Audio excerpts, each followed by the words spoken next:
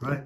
Hello, everyone. I'm going to make a couple short YouTube videos to explain the technique that I use to convert the Freewing T33 into turbine. In my opinion, it's a super simple conversion. I've done 4. This has been the easiest one yet. Basically, we're going to talk about the wing here first.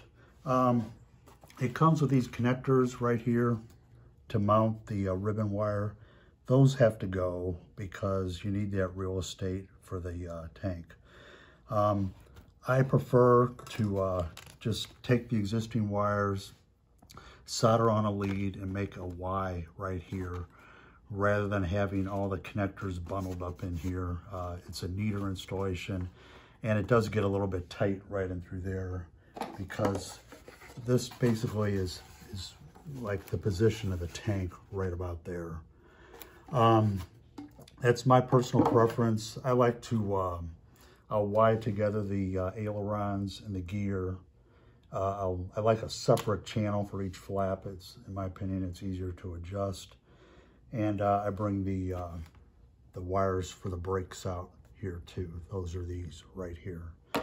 Talking about the brakes, super simple. These are the JP 65 millimeters. If you buy them set up for the 4mm axle, I mean, it's just to undo a set screw, take the Freewing one out, slide in the JP. Super simple. The only thing you got to do is you just got to move the slot over for the set screw ever so slightly right here. The axle sticks out. Plus, you got to do a little modification right here on the gear door that gives the wire kind of room to flex on both sides. And then to route the wire, I just went around the retract unit, made the slot a little wider here. There was enough room in the slot here, and then I just poked them down with the other wires. Super simple. You got to kind of watch here. When the retract moves, you might have to adjust your the amount of slack you have in this area. The gear do not want to go all the way in if there is, some binding with the wire. So you just got to watch that area here. And while we're on the note of the gear, the only real flaw that I found with the Freewing is some of them, the gear's not bonded in very well. So give yours a tug. If it comes out, take it out, glue it back in right. I think they fixed it on the second batch, but the first batch, every one I've known, the gear has come out very cleanly, like there's no glue on it. So basically, this is all I'm going to talk about the wing tonight. There will be, on the next video, I'm going to show you after we get the tank somewhat located. We're going to make a like a custom fiberglass cradle back here that bonds to the wing that will keep the tank from sliding aft. But first, we got to locate the tank, and that's what we're going to do next. So the next video I do, maybe in a week or so, we'll show you how to make the cradle and bond it to the wing. All right, so we're going to come over here and talk about the fuselage. Oh, before I do that, let's talk about the clunk arrangement in the tank that I provide. My personal preference, a lot of guys like the metal fittings, plastic fittings. I like the plastic ones. It's taking the regular Dubro stopper that's meant for gasoline Jet A, and I cut it down a little bit. That way the stopper or the keeper here is not bottomed out against the aluminum fitting. The rubber is mounted directly up against the fitting. So I just take a Dremel tool and I cut about 1/8 inch off of this fitting here, so you have a gap. It works out perfect. Here's one that is not installed in the tank. Once again, the regular Dubro stopper. These are Sullivan caps here. I don't know if Sullivan even makes tanks anymore. I just had them laying around. I'm using the It's a Sullivan ProFlex fuel line. It's the most flexible line I've ever seen. It's the large, also a Dubro heavy clunk. I just run a piece of 5/32 brass tubing here with, I like these fittings here. I silver solder, oh, here it is. I silver solder these onto the end of the tube right there. It always makes a really good fitting. Safety wire them. And on the extra hole here, I just run a piece of music wire, anything that's 1/8 inch. It works fine. Just to pretty much plug up the hole. And then on the third hole, there's not a hole through the stopper, so I don't even worry about it. I just tighten the screw down, and it seems to work really good. It is a little tight in the fittings, but you know, a single drop of turbine oil down through here, I mean, it will just slide right on and create a really good seal. And when you tighten up the screw, the stopper will kind of conform around to the outside, and it works fine. Just once you're done with a setup like this, immerse it in a bucket of water, put your finger over the vent, blow through here, and just leak check everything before you permanently mount it inside the model. Okay, and then, you know, just make sure, you know, with the Sullivan tubing here, just make sure that the clunk rattles all over. I mean, I haven't had any troubles. Works out really good. It's like a sump down in here, and you can pretty much use every last drop of fuel. The vent curls up into the top here. I mean, I haven't had any issues. You can fill the whole tank with full of fuel, very little air. So this is kind of what it looks like, right like that. And I just kept these bonded in with Hysol, and really the tanks have been working out really well. Okay, so let's talk about the fuselage.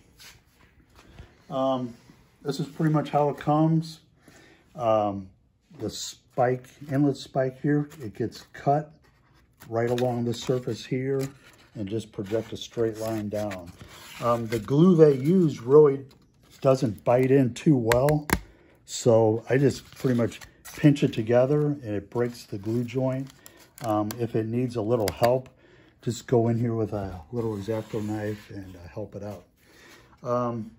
The way I go about, there's very little foam removal to do, so the way I do it is, let me find the right tank. Oh yeah, there it is. Basically, you just want to, the tank needs to set a little bit lower, and you need to kind of conform the front here to the shape of the tank. So what I do is I use just a regular piece of carbon paper, nothing fancy. I stick it on here. I jiggle the tank around, slide it back and forth, and it's going to leave an impression wherever it's hitting. So it's hitting right there, there, and a little bit on the sides. So I just go in there with some sandpaper or whatever you got, and you pretty much just take the black lines off. You're going to be doing this probably, you know, 20, 30 times to try to get it fitting as nice as you can. And we'll take a little bit off here.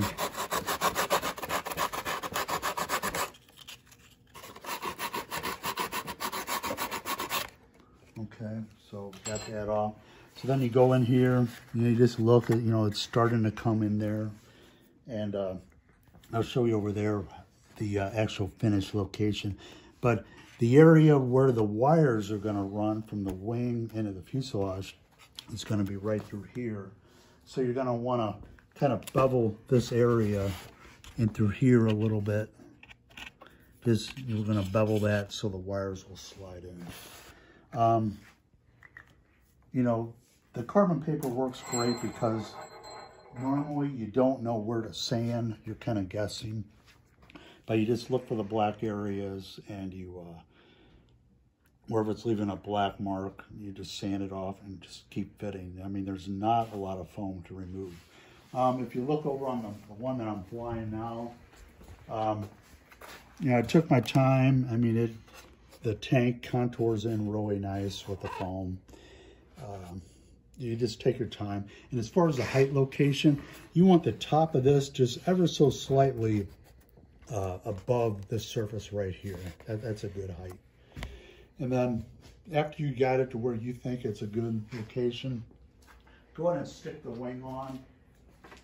Make sure the wing's not hitting any part of the tank. And then it'll be ready for this receptacle that we're gonna make. That'll be on the next video.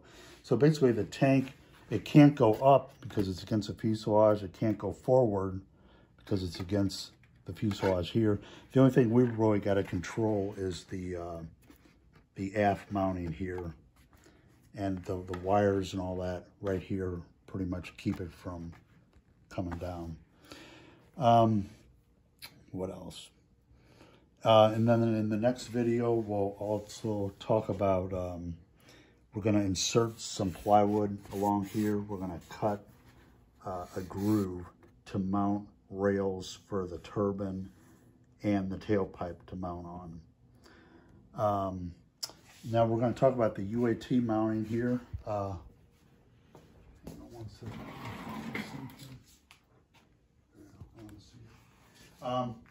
You guys running the K45s over the X45s, the mounts are a little bit wider, so you're going to have to do something a little different in this area here. It is doable. We'll talk about that next week. And the guys running the K45s, the computer on that engine is not mounted under the front cover like the X45s. So the K45, you have to have the computer up front. And one hard thing about this model, it does get a little bit tight up front. You got to be very organized or you're going to run out of real estate. So the guys running the K45s, I recommend mounting your UAT all the way to one side of these rails if you can. And I think that's going to leave room for your the computer to mount along the side here. The X45 just has a little junction board. It's no problem. It just tucks along the side here. So I just mount the UAT right in the middle. And Freewing, you know, maybe they thought of this, but they have a perfect cavern down in here for the UAT to mount. It's just the foam you have to remove it's basically just about 5/16 inch thick right in through there. There's like this is solid foam in this area here, so don't go any further aft than that. There's it's solid foam here, and then there's like a web on both sides there, and just kind of stay away from that. But on my prototype, I mounted the UAT just like that. Works perfect. Next week I'll show you when we do a fiberglass layup for the tank. We're gonna make a little layup around here to mount the UAT. It's nothing special, but it works very well. So basically that's the fuselage for right now. Just take your time, fit in the tank. You'll start to develop the curvatures around here for the tank to fit. You know, it's starting to come in right now. I've only worked on this one, you know, just, 5-10 minutes. And once again, this part right here should be ever so slightly about 3/32 above this surface right here. And then that'll give you a little bit, this is where your wires are gonna come through right here. So, that's another reason I don't like all those black plastic servo connectors right there, is because it gets very crowded down in this area. So I like to just solder in a Y harness and I'm done. But if you ever have to replace a servo, you'll just have to cut the wire and resolder it. Okay, so that's it for the fuselage here. We're going to talk about now the pipe. Let me get rid of this thing here.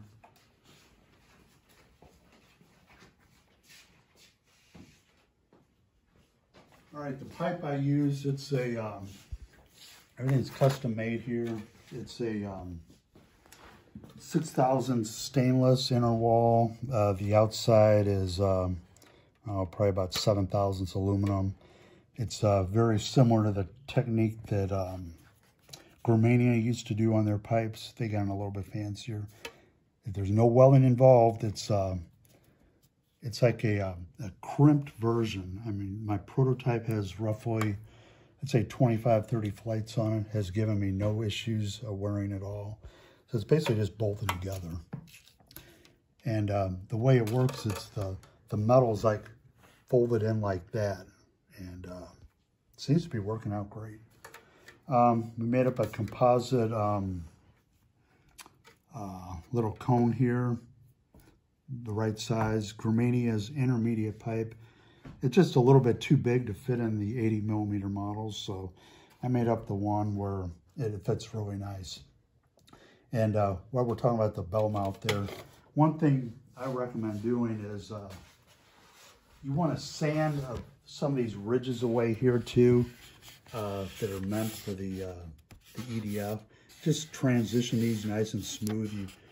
You'll leave the ridge right here in the middle, but you'll take away some of this bulk here, because that'll just give you a little bit more of room for airflow to go around the bell mouth.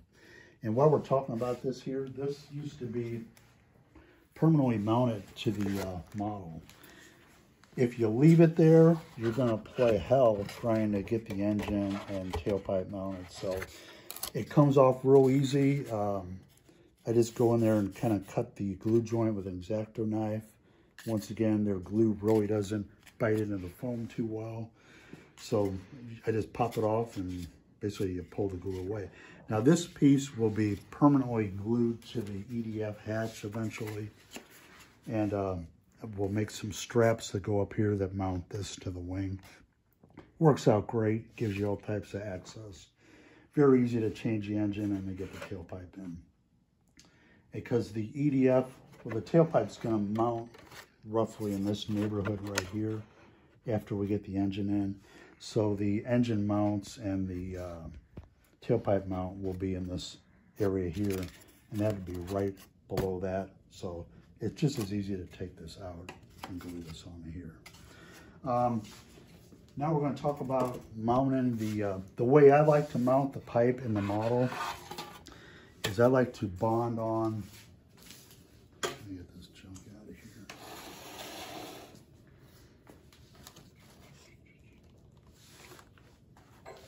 I like to bond on aluminum tabs to the bell mouth here, and I'm going to show you how I go about doing this. Every model I've ever done it this way, I mean, it has worked awesome.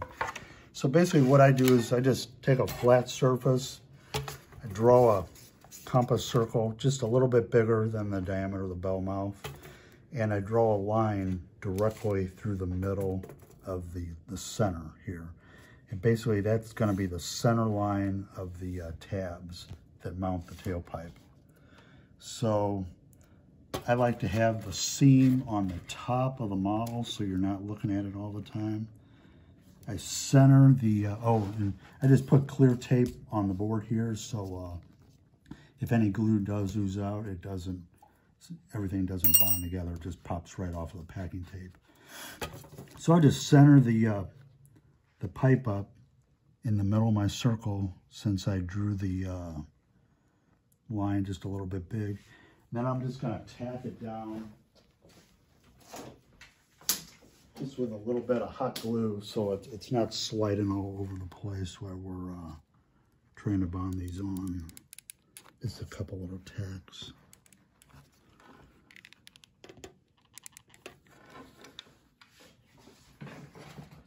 And then I did roughen up the surfaces here with a some 60 grit or something, solvent wiped it. And I take the aluminum tabs here, I scuff them up with 60 grit also. And you might have to adjust the angle. Oh shoot, there you go. You might have to adjust the angle a little bit. Why don't you come around here? Because when you bond them on, you're gonna want the top of that tab to be right on that line. Okay, and that's going to center up the pipe, basically the center line.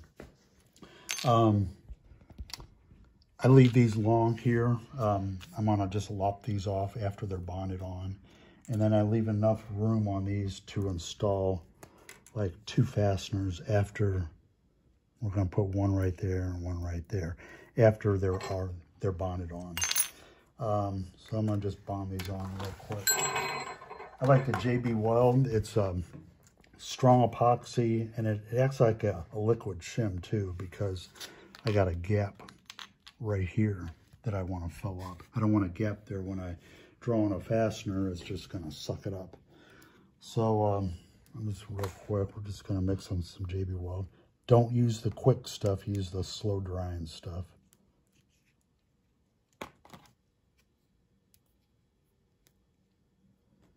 About a 50-50. I'm going to mix this up here.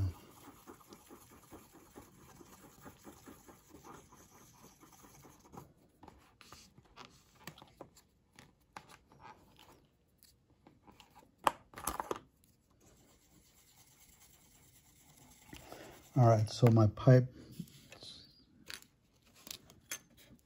it's pretty much centered.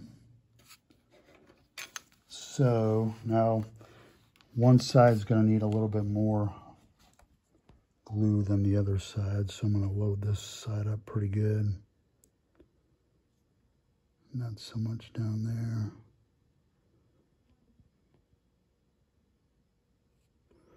All right, now we're going to put it on there. Okay, I got it pretty much right on my line. Basically walk away from that. So and we'll do the same thing on the other side.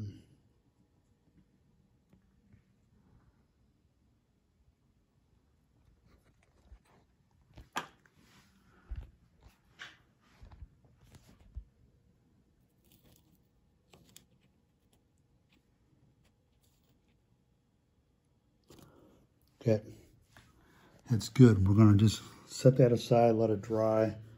We're going to stick 2 fasteners in after it's all bonded in, and we'll go from there. Pipe's been working out great. I'm really happy with them. Other than that, I think that's about all I'm going to cover tonight. So next time we'll mount the video number 2.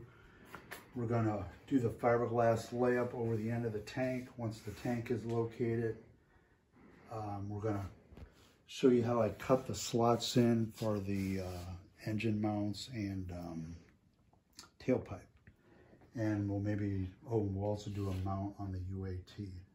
Other than that, I mean, it's a super simple conversion. The hardest part is keeping everything neat up in here. I like to mount the receiver right here. That way you have all the radio components as far aft as possible, neat and out of your way. And it gives you a lot of room for everything else. I mount both batteries up front here. The CG works out great. And you just need room, to get in here and connect the batteries. You need a room for your fill line here. So your goal basically and the end of the completion is just to keep everything as neat as possible up front. Other than that, it's super simple. Oh, and forgot to mention if you're going to use the JP brakes, don't even waste your time using the JP controller. Go out and get the Zycoy brake controller. It works fine. It's like a pulsating action. You got like 5 different settings. It's like anti-lock brakes. I mean, it's awesome. Okay, that's all I got for tonight. Maybe put another one out in a week. All right, thank you.